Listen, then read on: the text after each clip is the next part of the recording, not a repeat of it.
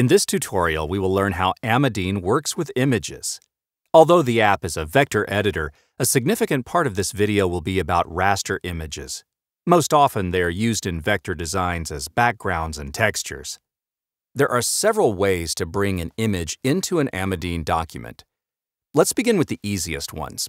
We can drag an image from the desktop or folder in Finder and drop it onto the canvas. Something similar happens when we use the import command in the File menu. Another method is copying an image in some app and pasting it in Amadine. Notice that we pasted the image into an existing document, but there is a different way. It is possible to drag and drop an image into the app's icon. Now a new document is created for you with the image in it. The size of the sheet was created equal to the image size. This technique is useful when you want the image to become the background of the entire design. In all these cases, the image wasn't scaled. For example, if it has 1024 pixels per side, it will have the same size in the document.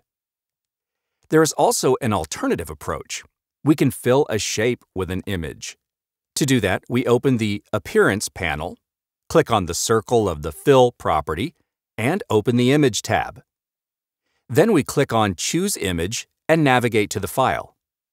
All these settings will be explained soon. To insert an image with the default settings, simply drag it onto the Fill circle in the panel.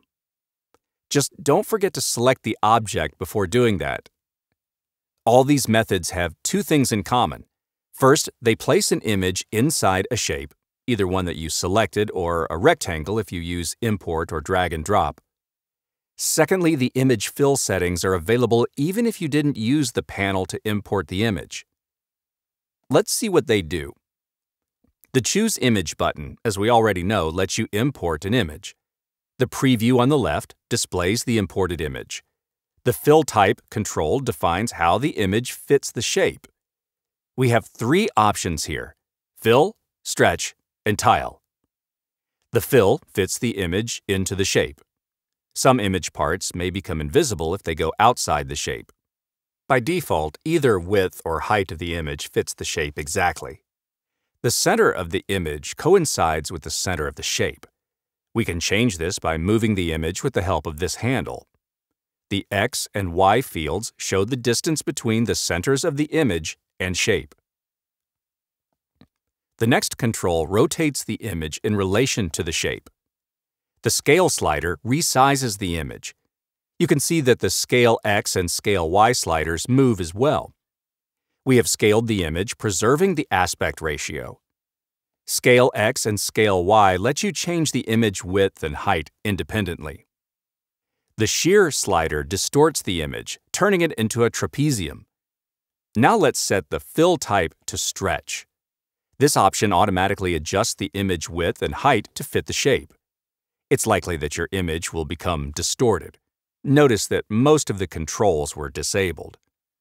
After switching the Fill type to Tile, the settings in the panel work mostly in the same way as with the Fill option. In order to see what is different, we need to reduce the image scale. In the Tile mode, the image replicates endlessly, filling the entire shape. In the Fill mode, there's only one copy of the image. The space around it is empty. We haven't yet touched upon the Opacity and Blend mode settings at the top of the panel. With the Opacity control, you can make the image transparent. The Blend mode options define how the colors of the image interact with colors of other objects. This tutorial doesn't cover this functionality. The Amadine app supports importing the PDF and SVG formats as well.